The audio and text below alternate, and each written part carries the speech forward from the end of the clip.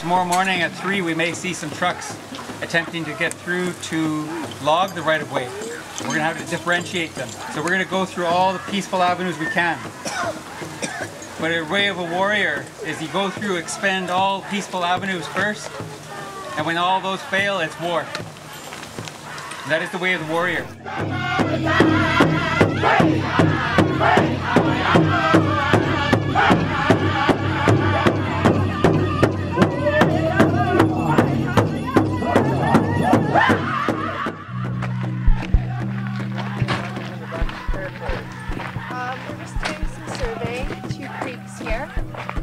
I was told to give you a card if you guys show up. Coastal GasLink? Yeah. Trans-Canada? Yeah. So you guys know you guys don't have permission to be here, right? I'm not aware of anything. I'm just here as safety. If you would like us to leave, we'll leave. No, Trans-Canada has already been warned, right? Equipment will be confiscated if you guys return.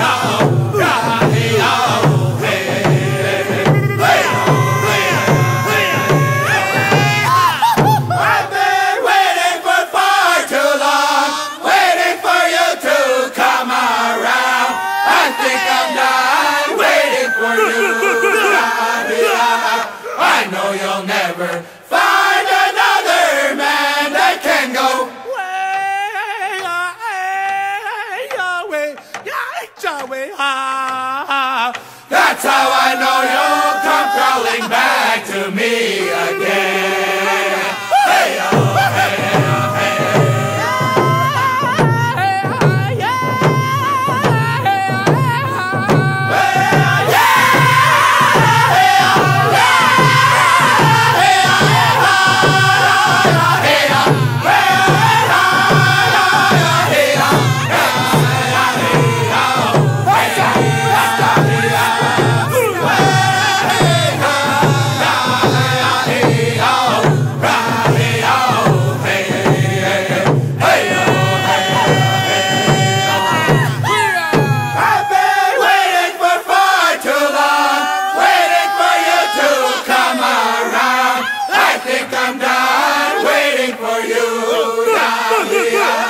I know you'll never find another man that can go.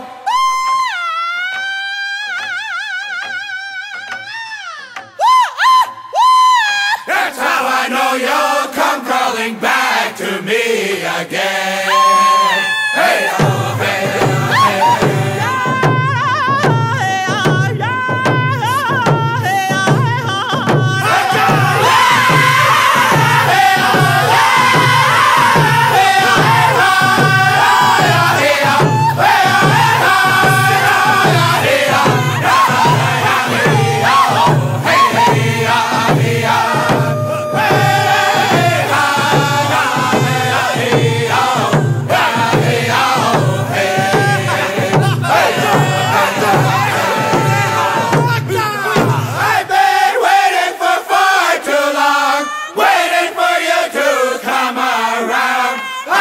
I'm done waiting for you, yeah, we are. I know you'll never find another man that can go.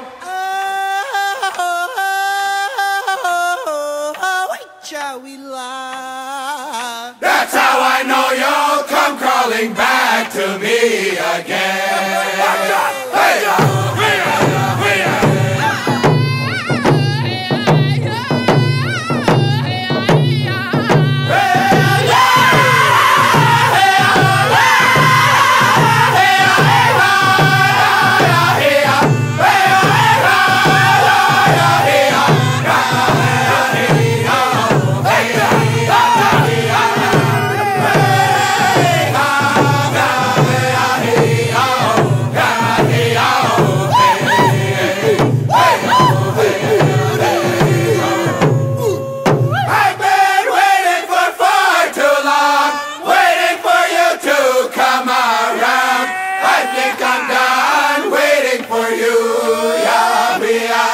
I know you'll never find another man that can go.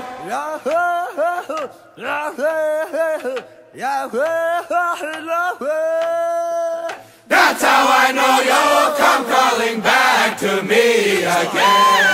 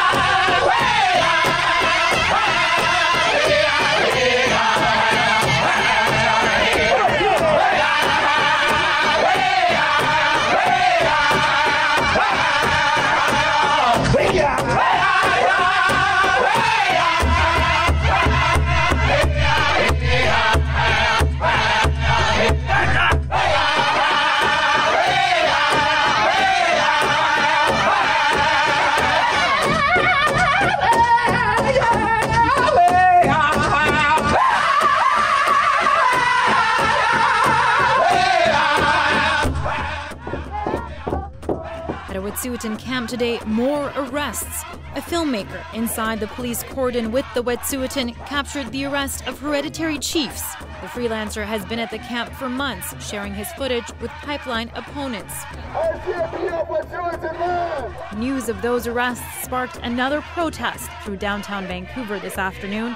This is the second demonstration here in Vancouver. They've disrupted traffic, and it's just one of many across the province.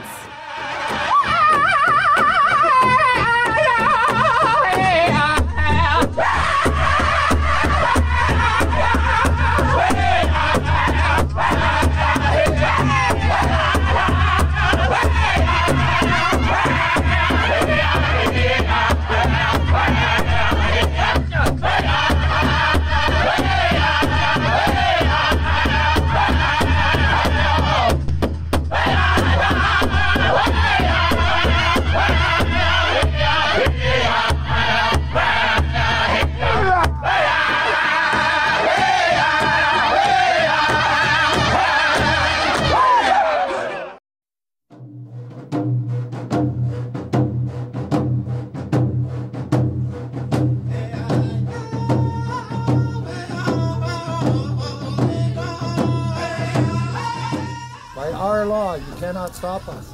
We are peaceful people, but we do have a right to be on our territory. What is your answer?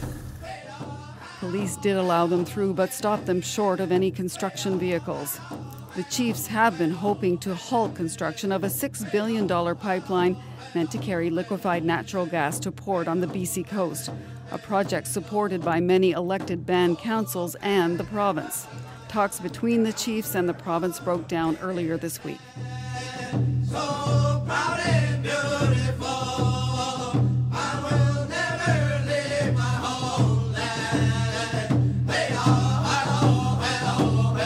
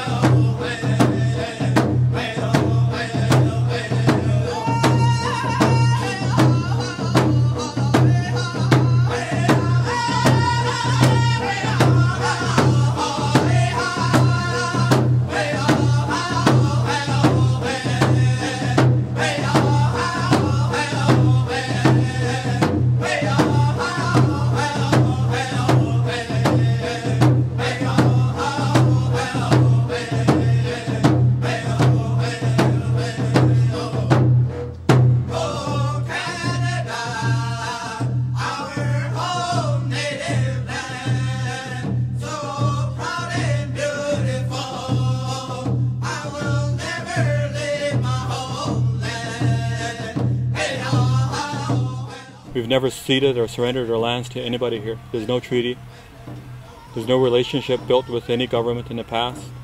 None of our people signed anything to let them make decisions on our territory.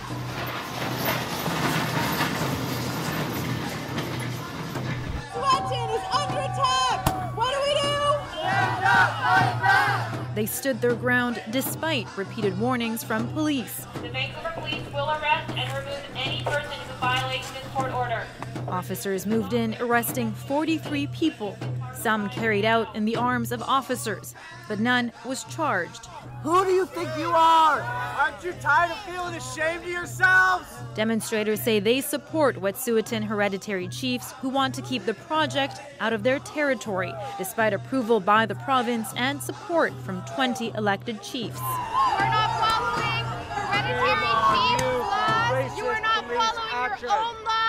After 4 days, Port of Vancouver officials asked the court to intervene, BC's premier saying it was necessary. I respect everyone's right to lawful protest, but when you're interfering with the operation of the economy at the ports and through the city here in the Lower Mainland, I think that becomes a challenge, and that's why injunctions were granted.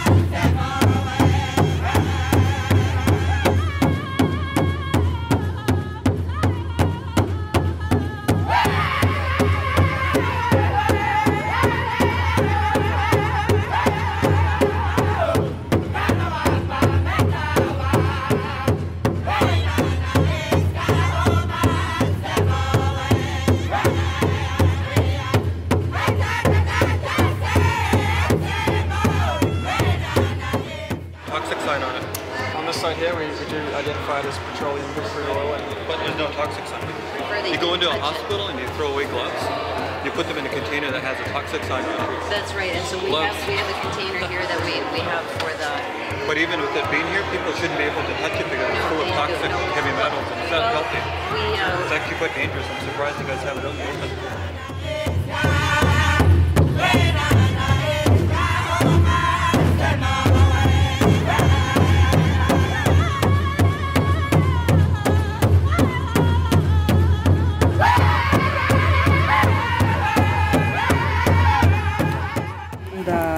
Pipelines are trying to go right through where the salmon spawn, and that's where we decided to put the action camp in. Last year we put a cabin right smack in the way of the pipeline so that they would not go through, and we just recently, last year, we fenced it off because we saw ribbons in there for drill pads for them to start do test drills so they can drill a pipe right under the river there.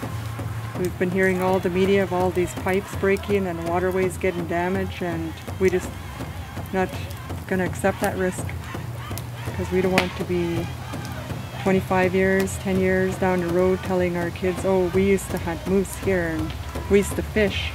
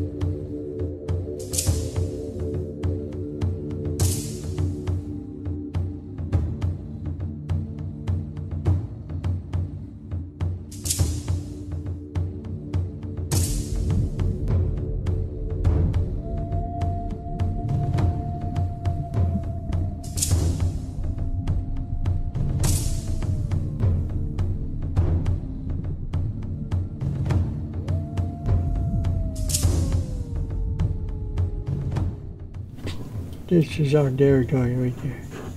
Talbot's-qua.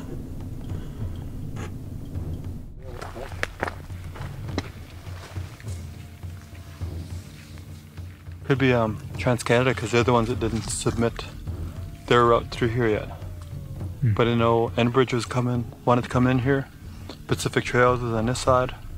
And we didn't know where Trans-Canada wanted to go, so this is probably Trans-Canada crew coming back in. They did put up stakes in here before and we ripped them all out a couple of years ago. About 3 years ago we came out and tore them all out. But this whole area between here and the truck, that valley, that's where they want to run all the pipelines through. There's no frickin' way we're gonna let any of those guys in.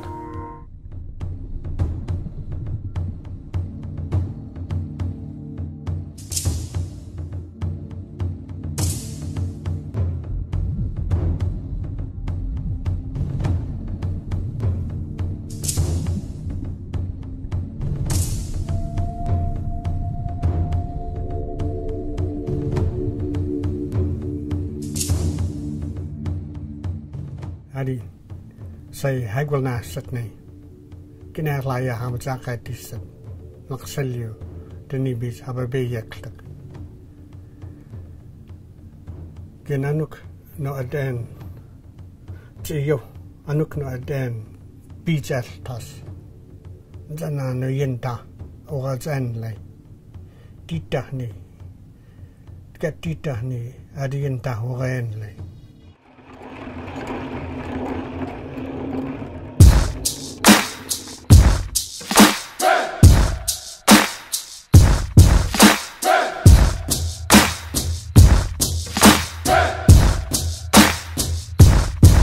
You can't bulldoze over my people. Our land, our final say, no pipelines will come on our land.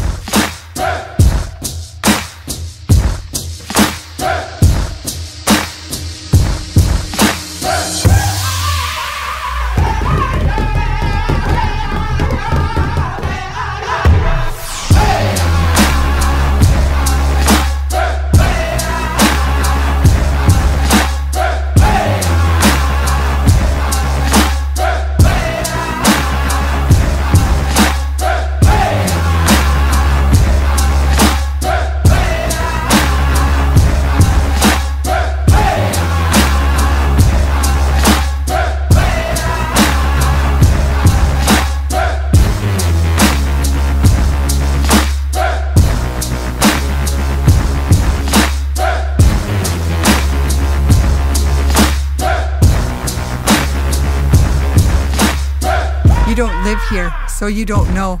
We live here.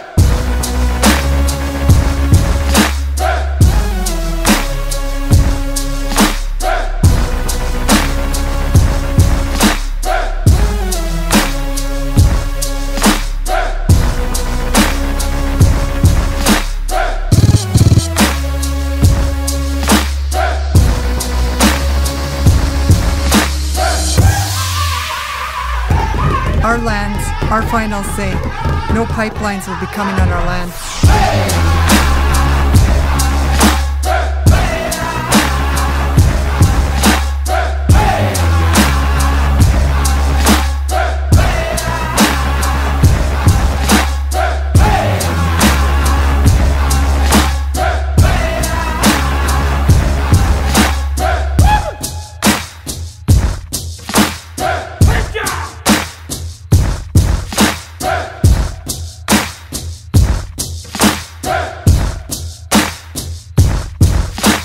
We're peacefully asking you to leave. You don't live here, so you don't know. We have berry patches here. We have medicines here. The bears live here. The moose live here. We live here.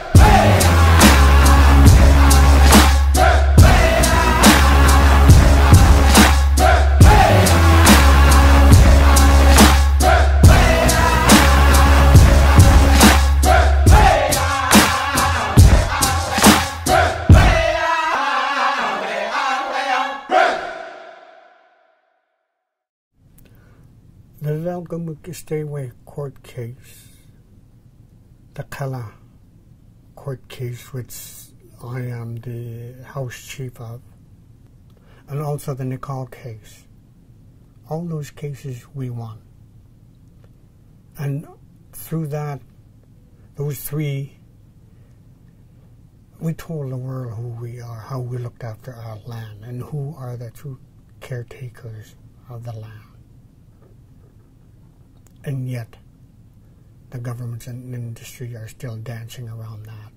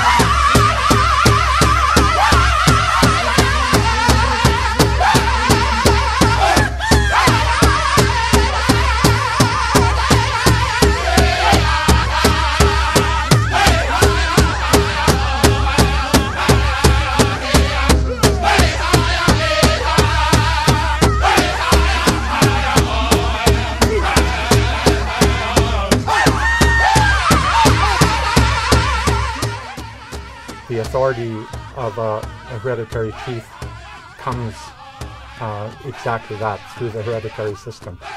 It's not by election, it's by consensus of the clan members that put you into this position.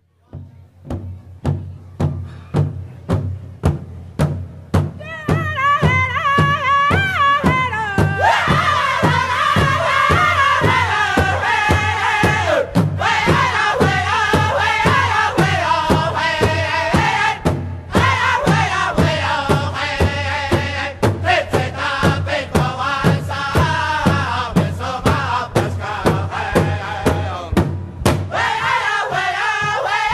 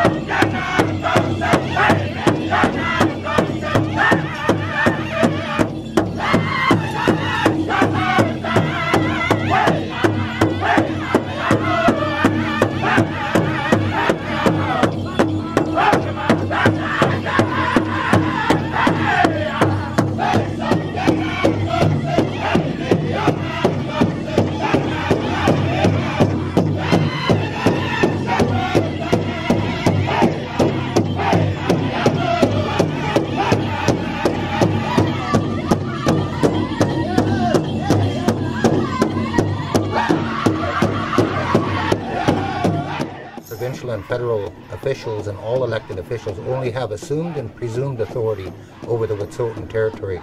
The territory, the Yinta, the land, the air, the water, that all belongs to the Wet'suwet'en people. We've never ceded nor surrendered nor signed a treaty to give away any of that authority to anybody. So if there are decisions to be made on our land, it is our decision and nobody else's.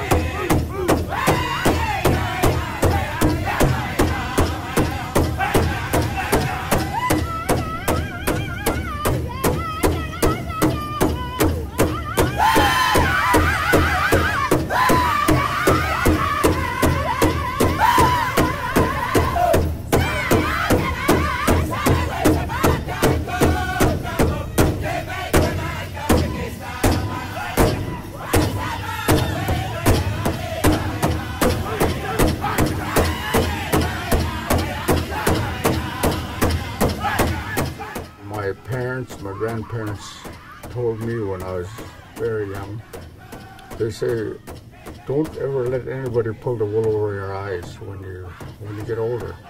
I said, we never signed nothing. This land is still yours to protect. And that's the way I've looked at it all my life.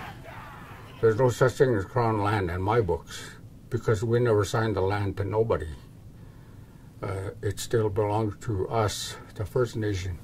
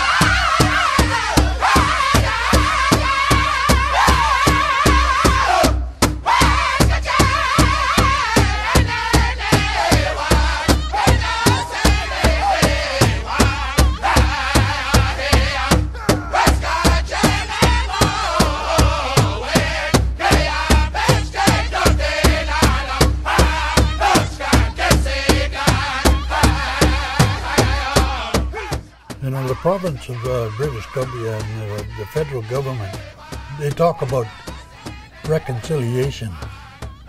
When they talk about reconciliation, and they undermine their own words by trying to shove pipelines down our throat or industry down our throat, and it's just not the way we do business. There will be no pipeline to enter Wet'suwet'en territory.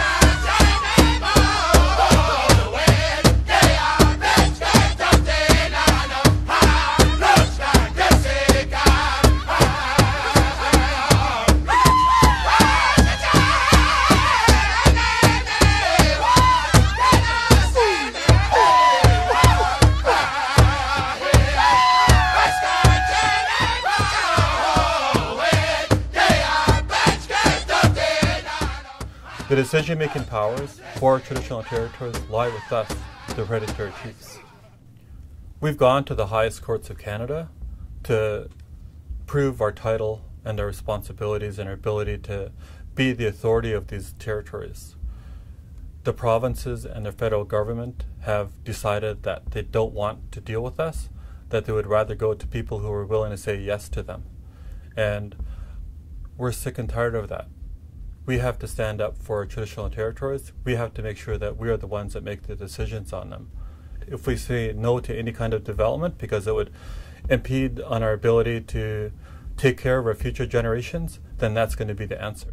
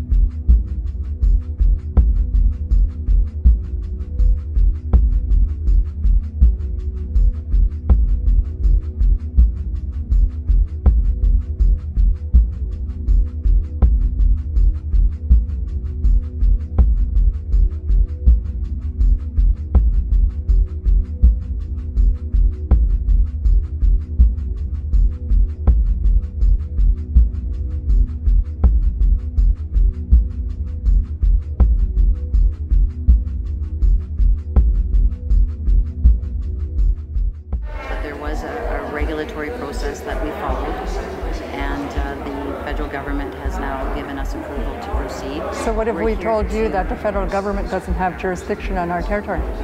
50% of your proposed project is on Wet'suwet'en territory, and all the hereditary chiefs have had said 100% no to this project. We have the final say, not the federal government, not the provincial government. Well, I hear what you're saying, and we're following like I said, the regulatory process that we have in front of us. And we can talk to you about some of the conditions that include environmental monitoring and a lot of surveys, environmental surveys, and we can talk to you about that. And what if we told you we know that's bullshit and it doesn't work? If you look at the state of our whole planet, what it's in, and all our waters are being destroyed, the air is destroyed, all the trees are being destroyed. You can't continue to bulldoze over my people. Our lands, our final say. No pipelines will be coming on our lands.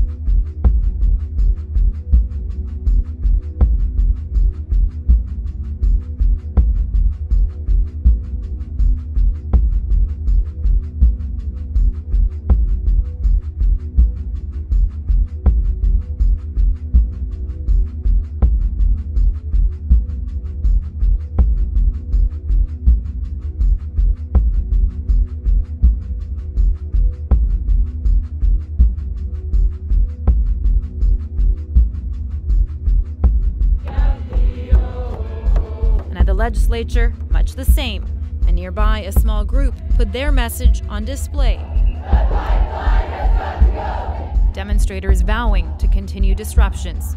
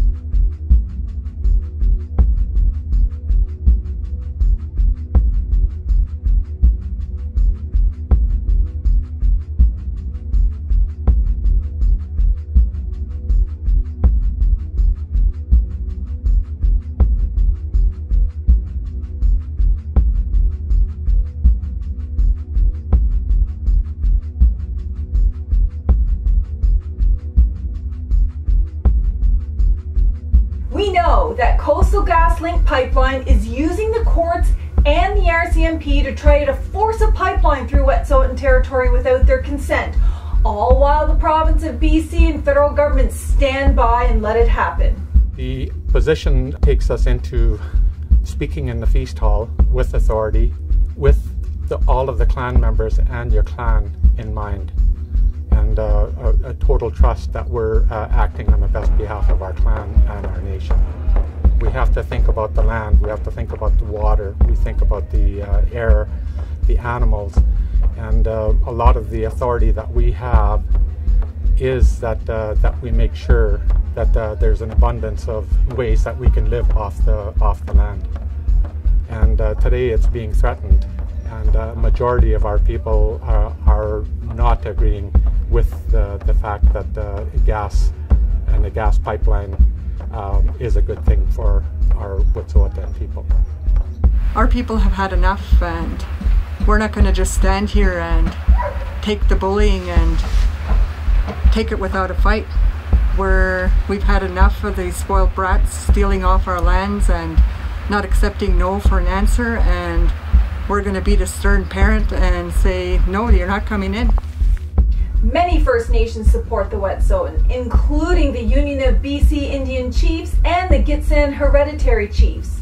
Canadians have offered their support as well. The Council of Canadians have called on Canadians to support the Wet'suwet'en.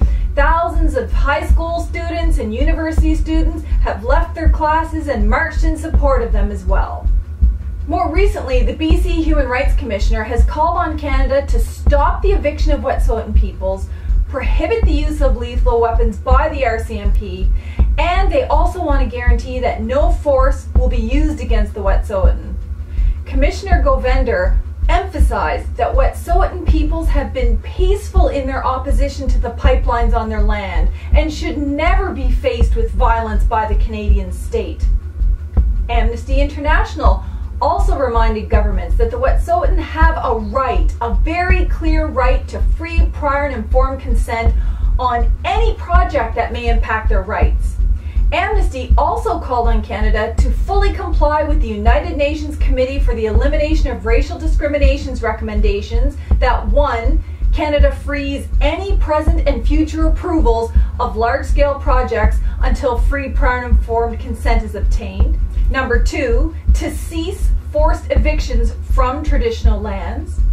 Number 3, to guarantee that no force will be used. And number 4, to withdraw all policing and security forces from Native territories. I think that every First Nation person and Canadian should pressure the government to comply with those United Nations recommendations.